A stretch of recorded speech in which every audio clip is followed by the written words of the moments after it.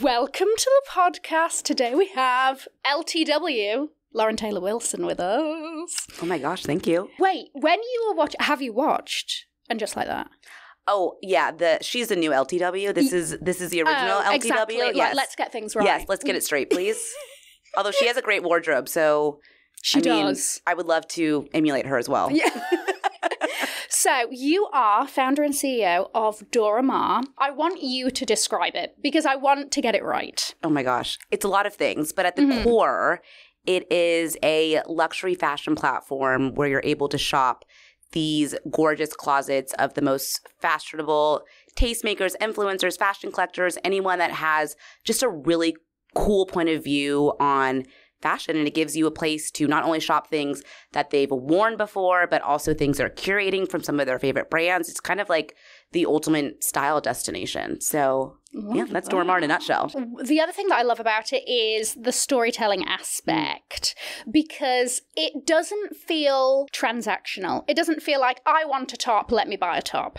It's like, you know, this person wore this top here. And it also gives like, you know, a bit of style inspiration. Maybe you've seen your influencer wear this dress at this event sort of thing. So I love that aspect of it. Do tell how it came to be. Oh my gosh. Well, thank you so much. Storytelling is super important to us. We're always like people before product because that's the fun part about fashion. Like where someone wore something and, you know, I bought the Chanel jacket, one of my first jackets or purchases from Dora Maar, and it was from a muse who used to wear that jacket in meetings with Anna Wintour and Victoria Beckham. Stop. So it's like that becomes not just a Chanel jacket now. It becomes like a power fashion jacket, and I wear it for, you know, a lot of big meetings. So the storytelling is really fun and really exciting. But it didn't start glamorous. Dora Maar was not a glamorous start by any means, and I don't think any startup usually is. I had worked in fashion, luxury fashion, for about 10 years in New York City, and for really cool companies like Ralph Lauren and Christie's and Gucci, and I was at Mode Operandi before I had the idea for Dora Maar, and like I didn't necessarily think about leaving those cushy places. I mean, like we were just saying, Moda has amazing items, and it was so fun to work for Lauren Santo Domingo, the founder there. So I wasn't like trying. Shout out LSD. Oh my gosh.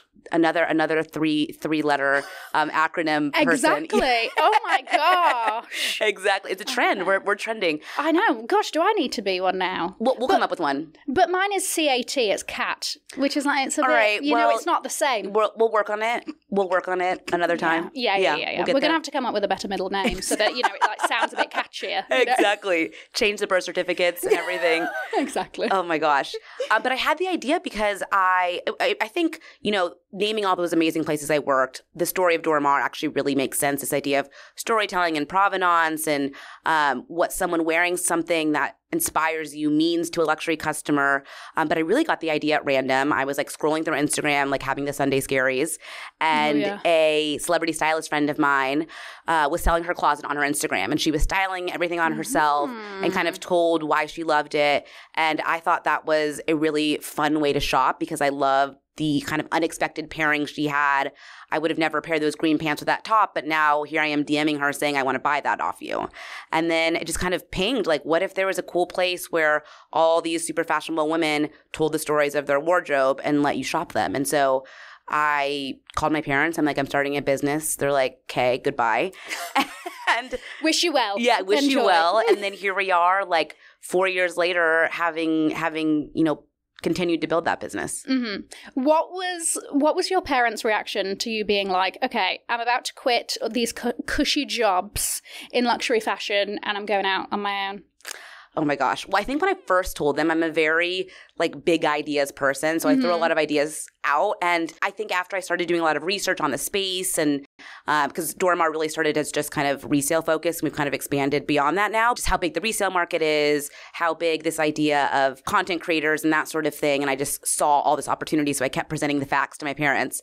And then 9 months later, I left because it came to a head where it's like, if I was really going to do Dora Maar to the extent I knew it could be, I couldn't work full time at Moda. So made the decision 6 months before COVID to leave Moda with an idea and like a hope and a prayer and a few friends that were willing to be some of our first muses, which is what we call the women who sell their clothes on Dora Maar. And then a team built from there. But it's definitely one of those things that I don't know if you can think through too hard because it's so scary and so insurmountable in a way. And it's almost like, okay, how do I make this really, really big thing down to like a to-do list of what can I achieve now and like little stepping stones on the way. Hopefully it gets to what I want it to be kind of thing. Totally. But exactly, it's a hope and a prayer. It's a hope and a prayer. And it's really awkward too when like you've just quit your like really cool job and everyone's like, so what are you up to, Lauren? You're like, yeah, I'm starting a business. And they're like, okay, what? Like, you know, those people that just are kind of naysayers and are like, what is she? Like, that's kind of, you know, a really big thing to take on with, you know, no funding behind it, no team, just a belief that like this should exist. Yeah. Well, you've done and it all does. right. Exactly. The name. Why did you choose it? I have a bit of an idea, but I love how it all sort of comes together.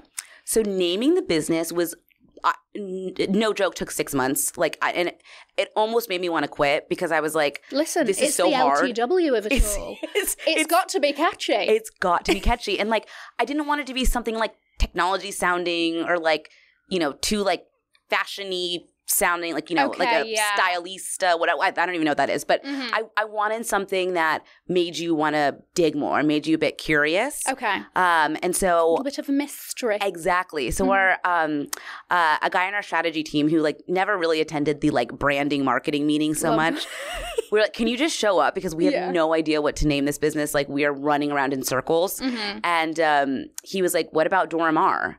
And I was like, wow, that really fits. Obviously, her background is best known as Picasso's muse, but I think that's a shame because she's also an incredible artist and photographer in this realism age in her own right. And she's finally like, you know, postmortem getting the attention she deserves from major art institutions, especially in Europe. So she kind of reclaims that word muse. Okay. And obviously, you know, we call all of our women on our platform muses. And so I really liked that story. And I also really liked the double A in Maar. I thought that was just beautifully, and it was aesthetically pleasing. So I saw the branding in my head. And what have been the biggest challenges? Also, like 6 months before COVID. Yeah. Oh my gosh. I feel like there's too many challenges to like list off. Yeah.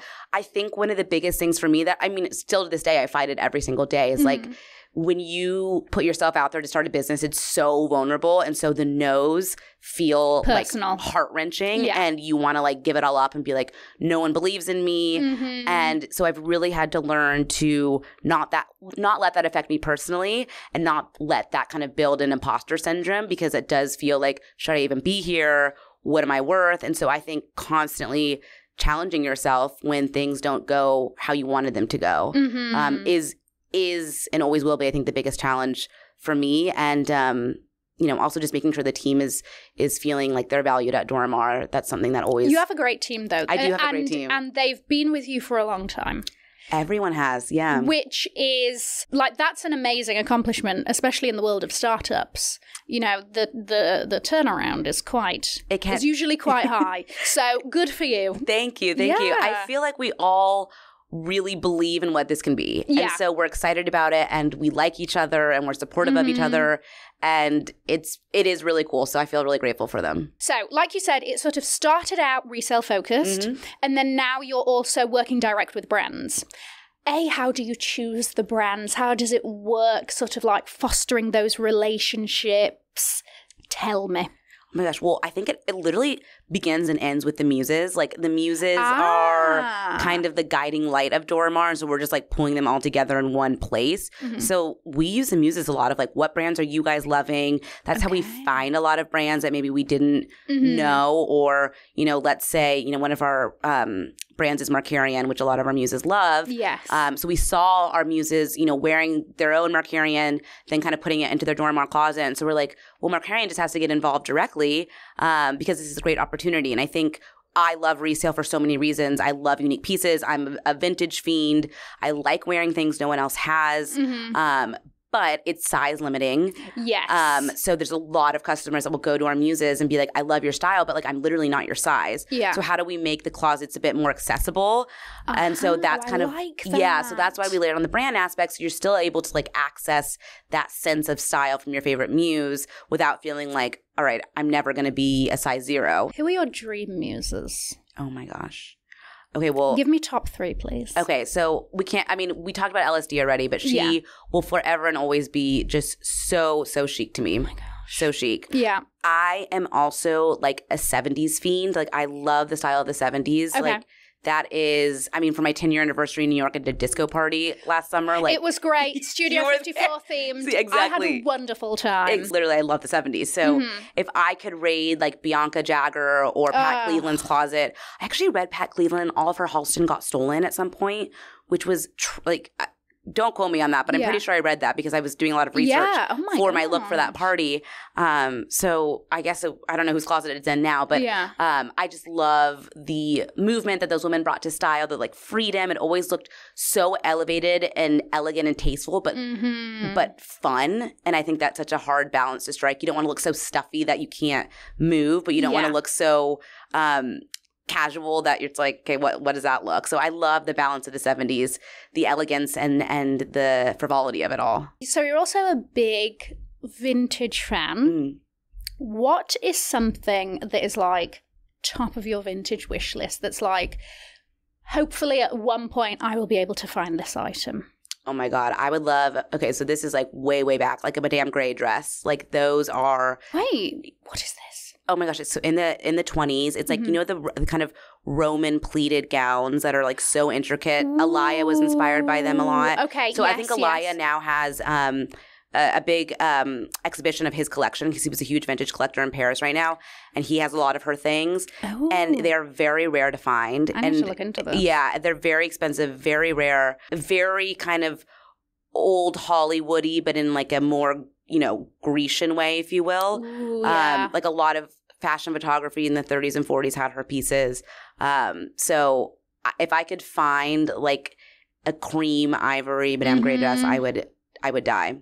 GRES, Madame Grey's. Okay. Yeah. Okay. I also feel as though more now than I remember, vintage is so popular at the moment. And so I feel as though people are sort of like turning to exactly what can I have that less people have and that, is rare and whatever, or maybe the nostalgia aspect. And I saw this in this TV show growing up and now I have the chance. And so I think it's been interesting to sort of see that feed more and more into social media, which is where we see the hot new and, what's trendy and all of that. And seeing these like, vintage pieces. This morning I even saw, the newspaper Galliano dress that Carrie wore in Sex and the City? Yes. It's on First Dibs for $47,000. First Dibs is crazy. First Dibs is actually unhinged. I just moved apartments, and so I've been looking at furniture, and I'm like, okay, this is as much as my rent, so we're going to Listen, and that's without the shipping. Yeah, exactly. Exactly. So we look for inspo, though. We look for great inspo. You know what? Before I moved, I was like, oh my gosh, I want this sort of maybe like, Louis XIV inspired something or other. And there I was, tip-tapping on First Dibs. Yeah. And I was like, maybe not for this, $74,000 couch.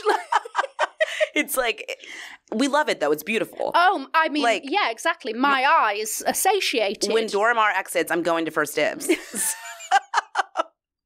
Be ready, guys. My God, yeah, but and then you look at some stuff and you're like, oh my gosh, this crazy price, and then it'll be like sold, and you're like, good for them, though. Oh, good for them. And truly. I need to find those muses who are decorating their homes with these things. There we go. There it is. Also, I saw something that one of those pieces, this is something that like I fixated on as a teenager, which was Alexander McQueen, Plato's Atlantis, the armadillo shoes. I remember thinking that this was some like mythical creature creation. Like this was weird and wonderful at its greatest. And it was very Lady Gaga and I'm a Little Monster.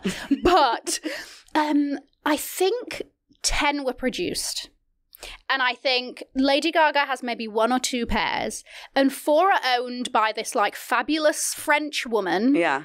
And I'm like, and the rest are probably at the Met.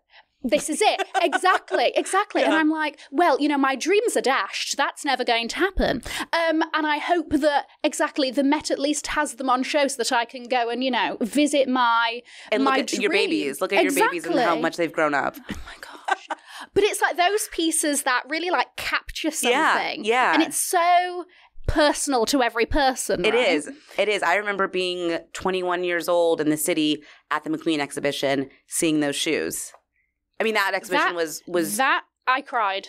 That made me, so I had a little blip in my career where I was at NYU getting a master's in costume studies. I thought I wanted to be a curator for somewhere like the Costume Institute. Wow. So, and that exhibition really kind of spurred like, okay, there's a whole fashion academia beyond the industry that is really interesting to me. I ended up just being young. I like the fast-pacedness of working at a business right now. Museum work is incredibly technical and arduous in a lot of ways. And I was like, okay, how do we get to the next thing? Yeah. But I don't know, maybe after the craziness of Dora Maar, that would make sense to return to. Wait, but, that's really interesting. Yeah. Tell me more about that. Yeah, it was really cool. I mean, it was 12 people in my class. It's a 2-year program. You know, I think when you say costume studies, people are like, oh, you're designing theater. Yeah. Costume is just like the academic term for fashion.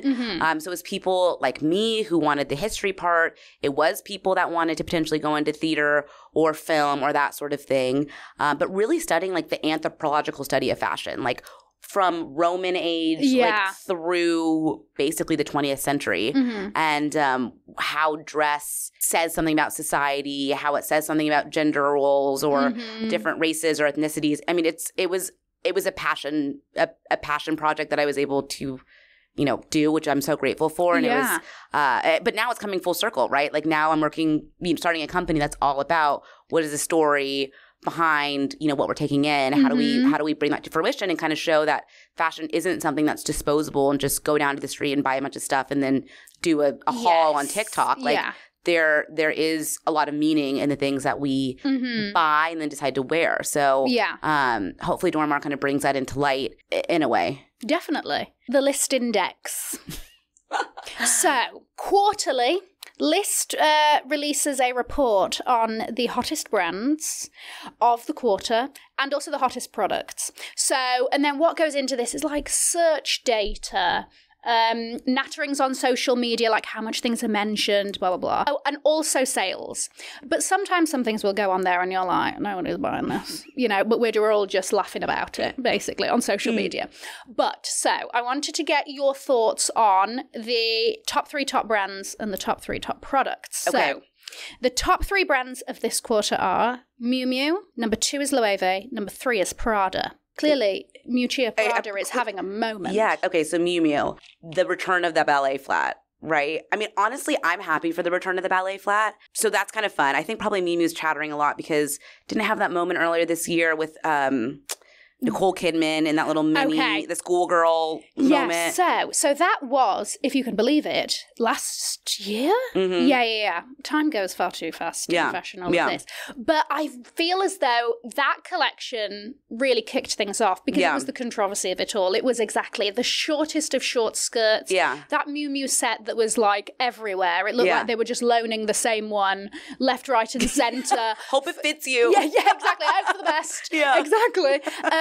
And we were seeing it so much at everything, and we're like, this tiny skirt that I would get arrested for public indecency in is, having a moment. How? It was like Sisterhood of the Traveling Indecent Skirt. It was Sisterhood of the Traveling Indecent Skirt. I love that. But exactly.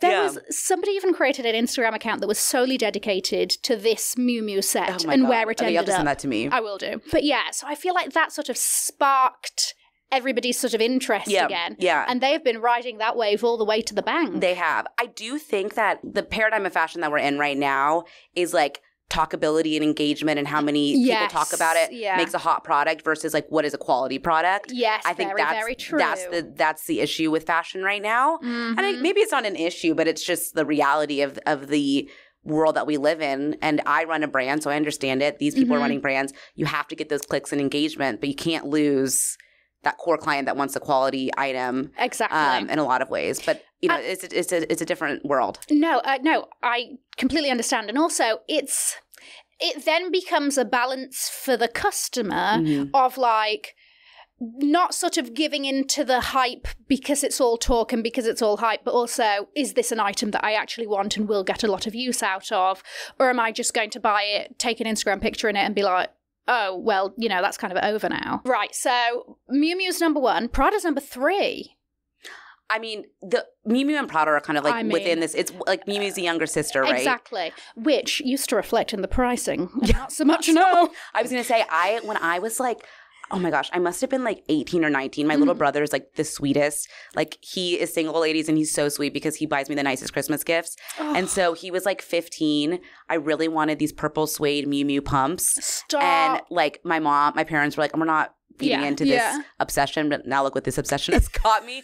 But my brother like took all of his like whatever like teenage work he did to buy those purple pumps for me. And they were like my first like grown-up designer heel. Stop. And so Miu Miu always does hold a special place in my mind. I still have the purple. They're so beat up because I wore them in college to frat parties. You can't get rid of them. Boo me. But I have them still because they're just so sweet and special. So I actually always will have a special place in Miu Miu, even, skirt and all. Wait. Isn't that sweet? Why is your brother the sweetest guy? I know. He's single. He's so cute. Oh my gosh. We love him. Stop. He'll buy you great gifts. This is the thing. Whoever ends up with him is winning the jackpot because my gosh. I know. When he was like 10, he bought me that little Tiffany, that silver bracelet, the heart bracelet. He took his like pound of quarters that like, your parents would be like, you can have the quarters, and went to Tiffany and was like, I want to get this for my sister. He's the sweetest. I know. We love him. I know. Loewe number 2. I mean, that puzzle bag won't die, y'all. Wait, but you know that they're trying to kill it. It's actually becoming a bit of mixed information at the moment because they basically said that they were going to discontinue the original puzzle bag and only sell the puzzle edge, which is sort of like, the puzzle bag has gaps in between. It doesn't have any of the gaps. Yeah. All of them like sort of fold over each other. And people were going in and their sales associates were saying like, yeah, this is going to be discontinued. And then actually a subscriber of mine sort of commented on a Loewe post to do with the puzzle bag or whatever, being like, shame that this is being discontinued. And they were like, oh, we're not discontinuing it. So I have no idea what's going on. Jury is out. See, it bags are tough for brands, right? Because they become ubiquitous and kind of like overshadowed by that and a little overexposed. But that's where a brand makes their money. So exactly. that's always a tough choice for a brand. Yeah. But no, Loewe's beautiful. I mean, I think beyond their bags, like their leathers, their textiles, their fabrications, like they're rich. I think what they're doing very well is this sort of marriage of the novelty and the art aspect of fashion and the pushing the boundaries of what can we create with what fabrics and the commercial side. Yeah. And I think J.W. Anderson is doing a brilliant job. We love him. Oh my gosh. Yeah. But no, I think Loewe is great. I think it's actually by heritage a Spanish brand, if I'm not mistaken. Yeah. So actually I need to do a little bit more research on the background of Loewe. I don't know enough about it. It's like I love knowing where it started. Okay, yes. From the this goes back to your very beginning. Back to the costume studies. Yeah. I love seeing where a brand was and then where it is today and trying to find that through line. Wait, so tell me, what is a brand that you love their story? Okay, well, I wrote my thesis at NYU about the usage of the black model at Givenchy from Hubert, the founder, through to, so this was when Riccardo Tisci was still there. Yeah. Because I felt like... I loved that era of Givenchy. Yeah, exactly. But I felt like it was weird, right? Because Hubert de Givenchy was all about Audrey Hepburn. We know the Breakfast at Tiffany's, the little black dress. Like Audrey was his muse. Very, very, obviously, gamine, old Hollywood, whatever. And then Riccardo Tisci was dressing like Kanye and Jay-Z and Kim Kardashian and Beyonce and all into the music and the hip hop scene. Yeah. Which was great. But I was like, that is, is there any like grounding in what, the foundings of Hubert, what I just kind of thought that's an interesting play for Givenchy to go there. Is there any grounding in the foundation of the house? So I did some research. And the Battle of Versailles was a huge moment in fashion. It was when 5 French designers and 5 American designers did a show at Versailles in the 70s. Okay. So it was like Anne Klein and Bill Blass and Oscar de la Renta and Halston on the Americans. And then it was like Givenchy and Dior and such on the French side. And the French side showed like very, very stuck-up couture stuffy things. This was in the 70s. And then you had the Americans, and Stephen Burrows was a black designer that was showing as well. And you had the Americans with like Pat Cleveland and the disco era people and women of color moving and shaking and discoing down the runway. And Hubert was quoted as saying like, these black models are so fun. I love their movement. I love their energy, which now maybe is like not the best thing to say, But he actually, in the 70s, had this cabine, is what it was called, of black models that he used almost exclusively for a lot of his runway shows and campaigns. And I had the honor of meeting some of them. One of them that I met was Sandy Bass. And so there really is this kind of grounding in the founding of Givenchy for this representation of the black woman in all her beauty. And it carried through, you know, in the way that Ricardo interpreted it. And now I kind of want to go back because, you know, when Claire White Keller was there and dressed Meghan Markle for the royal wedding and Givenchy, I think that there's this really interesting study there. And so back to Loewe, I would love to understand, you know, what are those inklings of the heritage of the house that's not maybe totally out right there. Yes, that's so obvious. But yeah, exactly. So that's kind of my favorite thing. That's my nerdy. Those are my nerdy tendencies. I'm really but I'm like learning a lot. I didn't know any of this. Yeah. This is so interesting. Watch the documentary. There's a Battle of Versailles documentary. Yeah. Robin Givhan, who's a Washington Post fashion critic, wrote a wonderful book on it. Moving into the top products of the quarter. Yes. So, the top product at the moment are the Maison Margiela tabbies. Oh, tabbies. We have a really cool collection of not the Mary Janes, but of the original tabbies, like really cool ones. The boots? The boots. The boots. We have a couple cool muses, like Ariana Avram is a collector of the tabbies, and she has, and now it's like dwindled because people have bought it, but she had a really cool collection. Yeah. And I personally probably wouldn't do it. They're not for everybody. They're not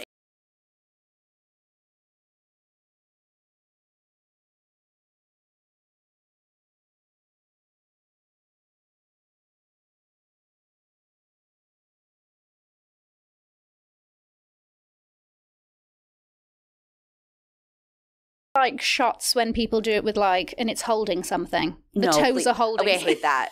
I don't like feet and toes. I hate that, actually. I might change my opinion if I see sorry. that. No, I hate that. But they do it like anyway. I won't dwell so as not to trigger you. But number 2 is a grey cashmere Miu Miu cardigan that just has tiny little Miu Miu on the left breast. Cassie does not like. Here's my beef, right? Which is number 2 means that. I mean, come on, this is a very popular product. And the thing is that I doubted it. I went on and I did a bit of a Google. They are right. It is sold out. And to me, this is shocking. What's the retail price? $1,353. For a cashmere grey cardigan. For a cashmere grey cardigan that has the tiniest little embroidered logo. with Miu Miu, okay. Go to Nadam. Like go to... And then get your sewing machine out. Exactly, right? You do your monogram. LTW. Love. Thank you. Fabulous. Exactly, right? You could take it up a notch. Yeah. There are a slew of cashmere companies that do the exact... There is nothing about this cardigan that, like, the cut is interesting or the way that this is that or the button. No. It is a great cardigan. This is why Miu Miu is a top brand now. You slap on the Miu Miu and all of a sudden... There you go. That's all it takes. I mean, that's brand strength of a name. That's good for them. It's a quiet luxury thing, though. Yeah. It's a quiet luxury thing. Yes. Which... It's also the recession core. People want to invest in the classics. Exactly. But again, like you said, I think there's a lot of other places to find great cashmere. And here's the thing with that sweater. In a season or two, you're going to be like, I don't want to associate with that on my sweater. But also, with a cashmere sweater... Moths. Yeah. You're paying $1,353. Totally, it's not going to, it's tough to hold. And the moths might be at it in a season. The moths and you've are got at nothing of that left. No, you only have the Miu Miu embroidery, maybe. Stick it on another. Then you go to Old Navy and stick it on. Because you've gone broke with the cardigan. But exactly. So that one I have beef with. I don't have as much beef. Yeah. I'm particularly passionate. But it's interesting that that's a top product. Like exactly. It's like to make it number 2. Because actually 1 and 2, because the tabby isn't necessarily pretty either. And it's not like loud in the... If you're a fashion person, you know a tabby. But if you're... It's not flashy or anything. No, it's not. Yeah. You're just like, oh, it's an interesting shoe. What's otherwise. 3? What's the third product? 3 is the COS quilted. Oh, right. We were looking at that. Yeah. I mean, which is... But do you want to know what's interesting? I don't know if it was the last quarter or the quarter before. There was a Uniqlo, like, crossbody sort of moon bag, which... Again, that one I think went viral on TikTok and that's what spurred it. Yeah. Because obviously it's such an approachable price point, blah, blah, blah. And I assume something similar happened. I mean, I sort of get it. It's like very sort of... I mean, how expensive is that? $99. There we go. It's wearable and it's affordable. And the shape of it is very sort of Prada nylon. Yes. So it's that. Actually, hold on a second. But okay, this actually fits with the first two because it's actually a very usable thing, right? Hold on. We've got a spanner in the works here. This thing is massive. That's the one that's number 3. This is the one that's number 3. Big Bag Energy. I think I could fit in there. I'm 5'2". I was literally about to say. Can you imagine if I toted that around the city? I would look like a freak. It would be at your ankles. That would be. What is someone putting in there? That reminds me. What's that? The Succession line, the capacious. It is a ludicrously capacious bag. Exactly. It is. Exactly. God, this actually the top lunch pail. The top 3 are like just informed by Succession, essentially. Wait, did you watch it? Yeah, love. I'm obsessed with it. I'm sad it's done. I'm so sad, but the last episode was actually incredible. There's so few series that end that well. Exactly. It's usually like such a cop out, and you're like, I wasted 5 years of my life on this show. No. And the acting. I think about Kendall every day. I think about all of them. Like, oh my gosh. Okay, so I want to take us into our last segment, which is the Wheel of Nosiness. Oh yes, okay. Let's get nosy. So I am going to bring up my little Wheel of Fortune, as it were, that is pre-populated with fashion-y questions. You'll press the center button, and it will spit one out to you. Okay. Oh my gosh, I'm nervous. Oh, it literally spins. I know. What's next on your wish list? Okay, I actually know because I saw this the other day, so it's a new add to the wish list. Ooh. Actually, on capacious bags, it's a capacious bag. But How big is it in proportion to you? Yeah, exactly. That's like the barometer, right? It's this, I don't actually know the name of the bag itself, but it's a Kate bag and it's this chocolate brown suede. Is it sort of like, quote unquote, Jodie-esque? Yes. Yeah, yes. And it's sort of like a hammocky. Yes. Yeah. Yes. Ooh. I just think that is so luxe for toting around the city. I love evening wear. Like, I'm obsessed with evening wear. I will like splurge on evening wear, splurge on the shoes, splurge on the accessories. Like, I love that special moment. And I tend to then like say, what the fuck do I wear? Excuse me, can I say that? Yeah, it's fine. What the heck do I wear like day to day? Yes. I kind of forget. Like, day wear is just so, it's lovely, but it's just kind of, that's it. It's not where your heart lies. It's not where my heart lies. Mm-hmm. So I tend to need to like, have those staple pieces for day wear that I feel like are elevated and special and luxe looking. Mm-hmm. And I'm having a chocolate brown moment. I think a lot of people are, but I just think it's a lovely alternative. Suede. Yeah, the suede is There's super something rich. it's decadent. It's very decadent. Mm-hmm. So I imagine it in my new Brooklyn neighborhood, strolling around with the coffee, leaves are changing. Yeah. So that's new on the wish list. I love that. And I've tested it. Mm-hmm. It fits proportionally. Nice. We're not overpowered. Okay, good. We can fit a laptop because... Really? You can, yeah. The size I had. Yeah. Wow. It will stick in there. Oh, nice. Because I need to carry it around the laptop. I mean, it's not chic, but look, we're a working woman. Gotta do what you gotta do. Exactly. Okay, my next Wheel of Fortune. Yes. Ooh, styling tip you swear by. Ooh, what do I swear by? I don't know if this is styling, but this is just a fashion hack. Like, find a good tailor. Like, and this goes to evening wear, this goes to pants. Like, I'll buy something off the rack and either I'm so short it doesn't fit, so it needs to be tailored, or I'm just like, you know what, I wish the shoulder was a bit more up here or the waist hit more here, and it changes the entire look of what you're wearing. Proportions. That's my styling hack. Like, be so aware of your proportions and the way clothes.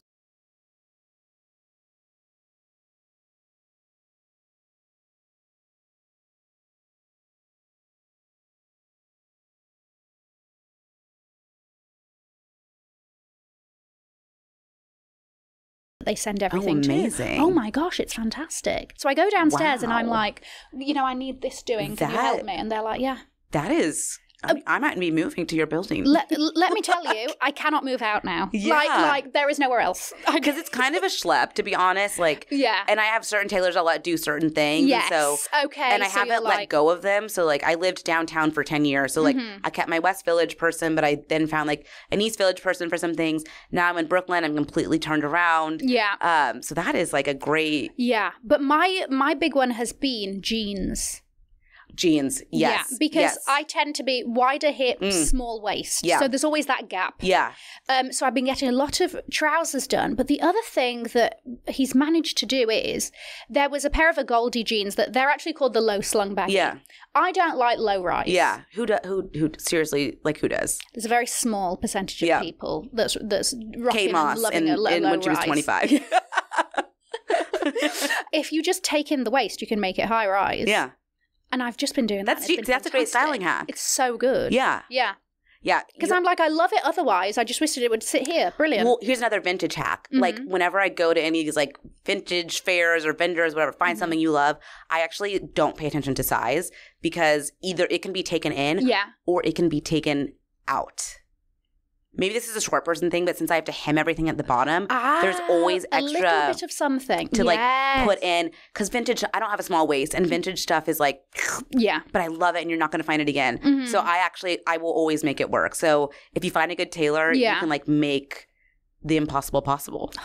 Yeah, that's a great one. That's the hack. Okay. Well, I've accidentally pressed it for you, so you can press again, or you can accept this one. Okay, I'm going to accept yours.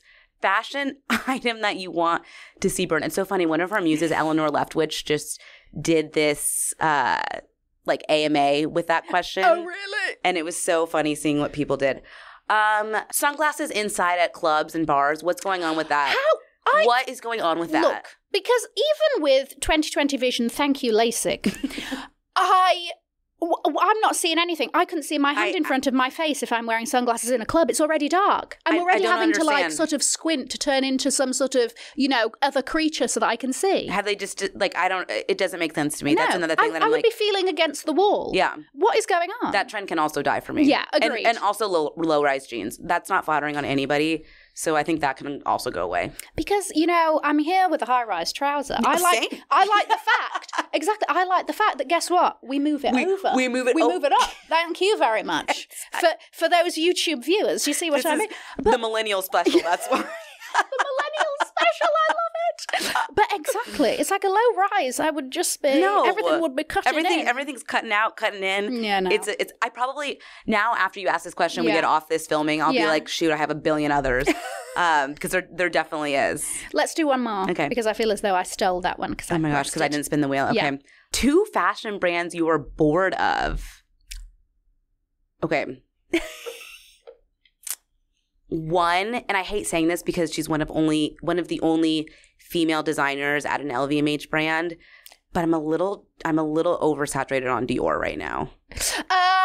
Okay, yeah. A little oversaturated, and maybe it's the J'adore like pointed things, the pointed shoes. The pointed things like, that hang off the feet. The tutu skirt with the brief underneath. I just like Dior's in a fantastic house, and there's so many beautiful pieces she does. But to me, I'm not drawn to that house right now. I don't know if it's a little overexposed or a little social media drenched. But this is the thing as well. We go in phases with brands, right? So sometimes I'm like, oh my gosh, I'm obsessed with this, and the last few seasons have been killing it. And then they do a season when you're like, that's not really me. I'm not that interested. I mean, so it comes and goes. It might have been not this past collection, but the collection I think before that she did, and it was like very kind of like mod 60s, and it was really short. Yes. I wasn't sure about that one. I think I kind of like wobbled there, and I was like, I don't know how excited I am about that right now. Not saying there aren't beautiful things. No, yeah. And a Lady Dior bag is so beautiful and elegant and classic. Another brand that I'm bored of. Okay, so I used to work at Gucci. Are you a bit bored of Gucci? Well, I mean, I know it's going through transition, so I don't want to blame them. That collection was boring. I mean, the funniest things were like Gucci by Zara or whatever it was. Like, so those are some of the comments. That's actually, and it was like that's actually kind of funny. But like, let's give him his footing. I was a little tired of the Alessandro Michel look personally. Like, I respect his genius. Yes, I respect what he did for the house. Incredible. I didn't need to see another like Granny Chic moment. I get it. But look, let's let him find his way. We'll give him chances. We'll give him chances. Yeah. It's going to take more than a season. Who are you bored of? I'm actually interested. Oh, who am I bored of? Okay, so this is one that I was bored and then I wasn't and now I am again. Okay. Bally. Interesting. So I would never look at Bally. Yeah. And then with Ruigi, I was like, hold on a second. Yeah. And now he's gone. I looked at the new collection. I was like, and I'm out. Yeah, that's a brand that's going to have a hard time, like, recapturing any little momentum that like, they barely caught on to. Yeah. That's a good question. I like that one. Okay, good. Yeah. Well, thank you for being here. Oh my gosh, thank you. We could, like, chat I know. for hours about who we're bored of, who we love. It's so fun. Please take a moment to plug yourself, plug Dora Maar. Oh Tell us my everything. gosh. How can everybody find you? Oh my gosh. You can find me on all channels, but find Dora Maar first. So on Instagram, we're Shop Dora Maar. Don't forget the 2 A's in Maar, very important. Mm-hmm. And then my personal Instagram is a mouthful. It's Lauren Taylor Wilson. And sometimes I'll post fun hacks, fun fashion things. I think we need to start the hashtag LTW. Oh, I also started TikTok. Throw it out there. It's Lauren Taylor Wilson. Okay. I aligned them, but we do a lot of fashion history chats on there. Love that. Or like, videos. Mm-hmm. And we dig into like who people's like famous people's muses are, which is fun. I love pulling out the archival photos. So if you're into that, give me a follow. I'm new on the TikTok channels. Okay. Subscribe if you're on YouTube. If you are listening, please give us a 5-star if this was much more enjoyable than your last Uber ride, and I bet it was. I will see you in the next one. There we go. Yay!